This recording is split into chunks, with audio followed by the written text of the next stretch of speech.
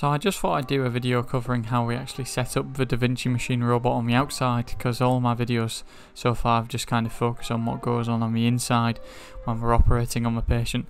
So this is how you actually set up the machine. That's the DaVinci Xi.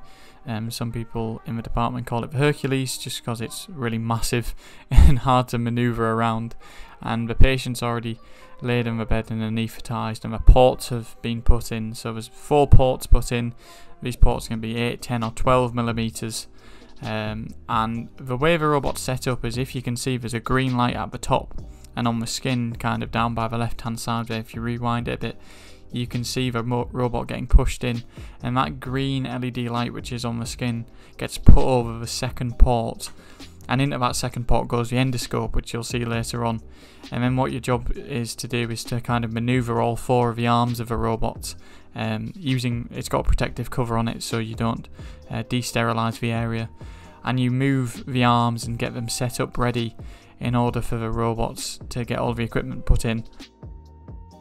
The way this works is you attach the robot to the ports which are already placed in the patient, which you'll be able to see Mr. Ian Paul doing here, and it's quite simple really. You just click the ports onto one another, they make a clicking sound, and then you know you're ready to go, and that port can move around, and there's no chance of it falling out of the patient or ripping anything or doing anything bad.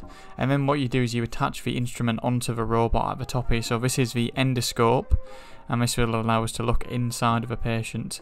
So you would just attach it to the robot, and then you advance it in slowly. So you'll see him slowly push it in here, and you'll be able to see a view of the shoulder of a person in the red scrubbers of what happened. So this person we're operating on has a thymoma.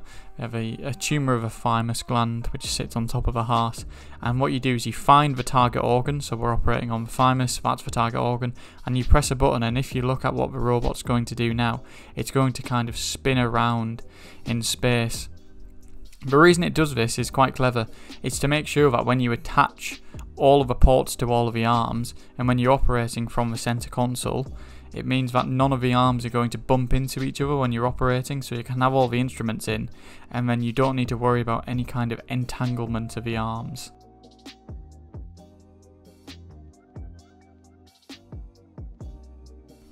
So Mr. Paul's just attaching the rest of the arms up here.